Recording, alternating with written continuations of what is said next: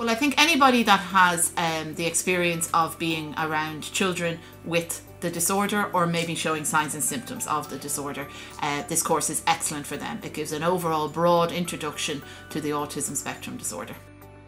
It's an online learning course, so there is support but no actual attendance classes.